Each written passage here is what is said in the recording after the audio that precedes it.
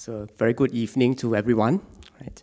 And thank you for having me here. I feel very honored to be amongst very good people to share on this topic called advanced care planning.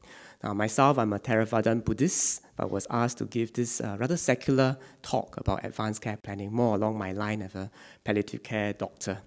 And as you know, palliative care, we deal with patients who are dying, who is critically ill, with parting and separation on a daily basis, right? And therefore, the majority of palliative physicians do not watch Korean dramas, because every day is a new drama that unfolds, But we watch the drama not so much from the point of a TV viewer. We put our foot into the muck, we sense that emotions, we feel the pain, But we also learn to take out our foot at the end of the day, take on a reflexive stance, and hope that whatever good that we have imparted manage to take away part of their suffering and grow some goodness and wisdom in ourselves as well. And I was given this topic on advanced care planning, or what we call antecedent decision making, because this is something that a lot of our Singaporeans may not be very familiar with and still suffer from the consequences of our ignorance to this topic. So to strike home the point, I'm going to give two stories, right, to just illustrate. And of course, these stories will be anonymized. They are a mixture of different patients. And I'm not going to tell you where, in which hospital it happens, but these are real stories. Right? So the first story is a patient who is about 50 to 60 years old. He's a man who is single, right? He was working successfully with a good career. And something happened one day. Something happened in the brain. He probably bled. He went to the A&E, underwent urgent surgery. He made it alive, okay, but he was sustained on a ventilator, which means he was in ICU. He needed machines to maintain his breathing and his blood pressure. And despite whatever that the doctors did for him, whatever that could do, in the ICU, he never woke up. He was there for weeks, and different doctors from different specialties saw him and gave a consistent clinical judgment that there is very, very little chance, if at all, that this very unfortunate gentleman will ever have a chance to wake up and meaningfully respond or engage with the family. Right? Now you can imagine that in such a tragic situation whereby you have a middle-aged man who's having a successful career, who's probably starting to plan about retirement, suddenly collapsing in the middle of a street, brought down to the A&E, an urgent, very emergency kind of a surgery, and made it alive. But yet, tragically, he could never gain back his consciousness to have some form of meaningful conversation ever with his loved ones.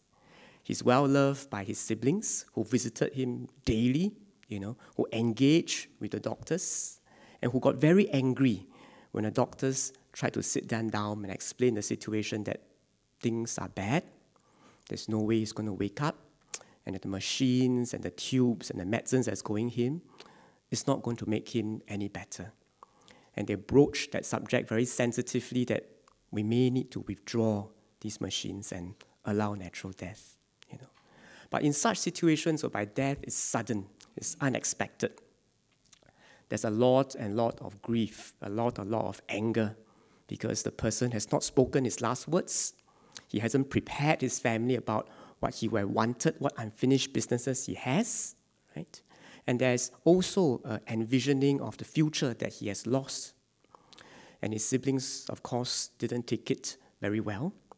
They were upset, and as a typical Singaporean, wherever they can complain to, they'll complain to, right? Yeah, they complained to, the hospital senior management, it didn't work, They complained to Ministry of Health, okay, complained to the Prime Minister office, right?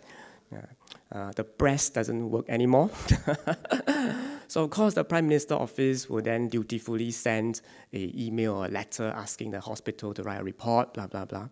But, of course, different specialists write the same consistent picture that it's not that we want to give up. It's not that we want to kill this gentleman who is very unfortunate by itself, but that truly there's no medical means to keep him in a meaningful manner, and that we have to let natural death occur, The family was deeply religious, okay, and wanted a miracle. They prayed very, very hard, and their world construct, if you allow any element of doubt to enter your brain, your consciousness, it would then work against the element of miracle.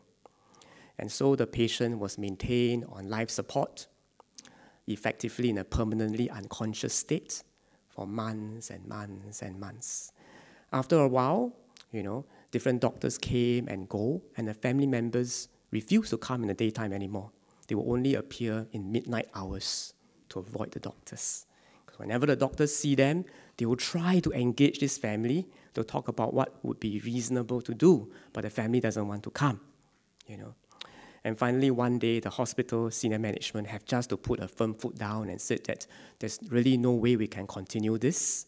It is, to a certain extent, inhumane to subject a person who's clearly not going to wake up to all these interventions that may be painful and may be uncomfortable and does not serve any benefit.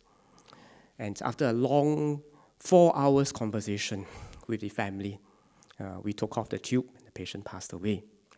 Did the family then complain to the Prime Minister's office, go to the press? No, they didn't. They took it surprisingly well, and they went home for the funeral.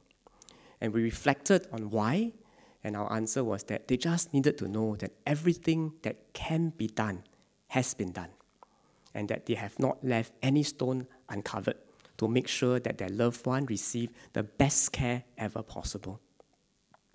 And you wonder if, let's say, this gentleman, being highly educated, highly functional, knew that one day he might suffer such an unfortunate event, would he have wanted to go through these months of experience in ICU, whereby you've got tube down your throat, you can't talk, you're fed through a tube in your nose, you have got tubes that you have to change every few weeks in your neck and in your wrists, you've got a catheter inside your private part to drain your urine, and all this goes on until you die.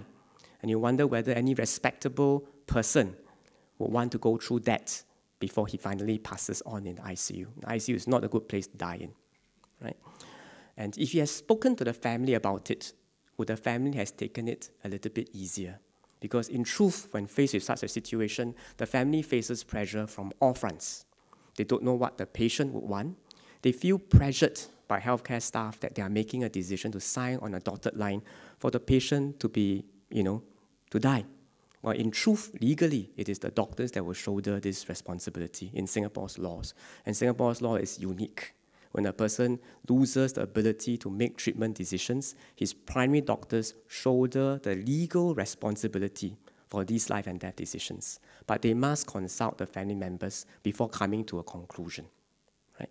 They may also face pressure from other distant family members, and we see this in ICU often, saying that, how can you just give up on your loved one like that? Let's try this alternative medicine. Let's get this faith healer to come. You'll be unfilial to just give up on your father or mother like this. Are you doing this because you are tired and you want to give up? Are you doing this because you don't have enough money anymore? So these pressures will come. And the greatest pressure will probably come internally because they struggle too with a loss that's sudden. Right? Now I'm going to share another story, similar nature, of a dear friend of mine who also suffered something that happened in the brain, who was cooking in the kitchen, perfectly well, and suddenly collapsed. And he was brought to the A&E, and I was there at the A&E because I was notified about his collapse at home. And the A&E, I witnessed him being resuscitated. I saw his heart stop 3 times right in front of me. He was brought back alive because the modern ways to resuscitate a person can be very good. He ended up in ICU, but also similar situation whereby there's no way that he will be able to regain his consciousness. In fact, he's going towards the line of being what we call brain dead. Right? So in this case, his wife was middle-aged. He's got 2 daughters. One of them is going to give birth to his first grandchild soon. Right? And it would have been a very tragic situation, isn't it? Unexpected, An unborn grandchild that never saw the grandfather, who doted on the daughters, in fact, was cooking tonic for the daughter who was pregnant. Right? And it would have been a mess. It would have been extremely difficult to swallow for everyone. But a few days later, just a few short days later, the wife and the daughters of different religious affiliation decided that it's time to let go. Because although this particular patient did not write down black and white about his wishes, and this is what I'm going to talk about later on, right? His values, his preferences, his beliefs is clearly shared with his family. His family clearly know what kind of person he is, what he values to be important in his life, and they knew deep in his heart that he wouldn't want this to continue if he knew that this is going to happen. And because they knew, they got the right people in, they got his faith community in this case a Buddhist community, to chant, to share merits, to help him recount all the good deeds that he has done as a practicing Buddhist. And the community gathered around him. The monks came, on the day that he passed on, when we have to withdraw the machine, the monks came to say a prayer, chant with him. The family members spent the last few minutes with him, speaking to him. And after that, we withdrew the ventilator and he passed on smoothly and comfortably. So these two stories, I wanted to strike home a point that in truth, death can happen at any time.